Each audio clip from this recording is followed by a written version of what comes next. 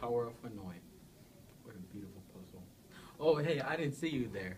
My name is Samir Pila, and I'm a freshman at Harmony Science Academy, Grand Prairie.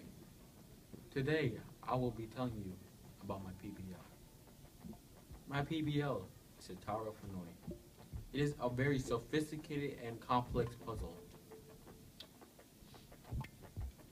Each disc, as you see, varies in different size. There are 3 towers and 1 base. The thing that makes this tower so complicated is that you can only move 1 disc at a time, but you can never put a larger disc on the top of this, like a small disc. So to follow the rules, you would take a small disc and put on a larger disc. You can move 1 at a time.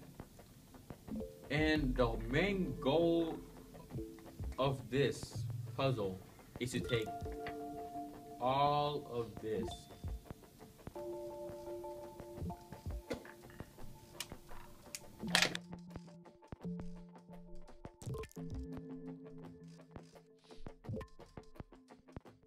The Tower of Hanoi is a pyramid puzzle known as the Tower of Brahma or the End of the World puzzle.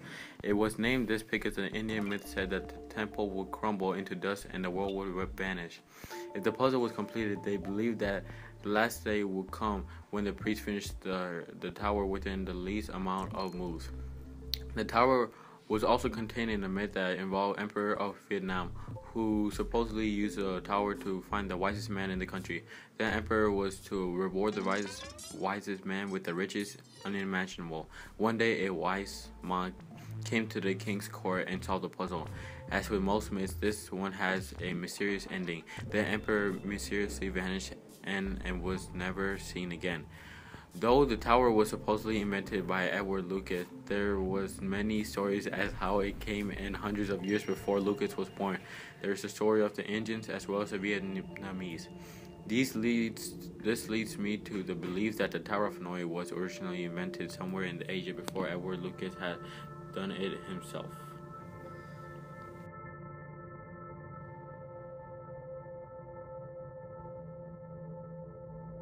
The Tower of Hanoi is a very difficult puzzle to solve, and it reminds me of the time where I was in middle school when my teacher used to solve puzzles. He would always give us some type of puzzle to do each day. I have tons of puzzles in my house that I work on almost daily.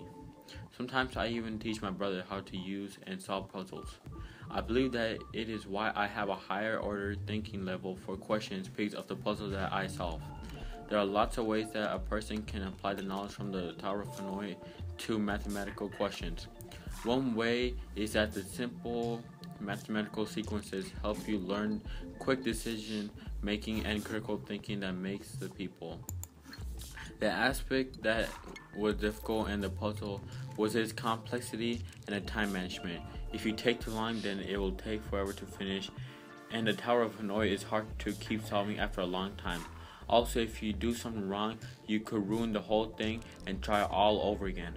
The only way to fix that is to retrace your steps, and that is valuable skill for everyday life.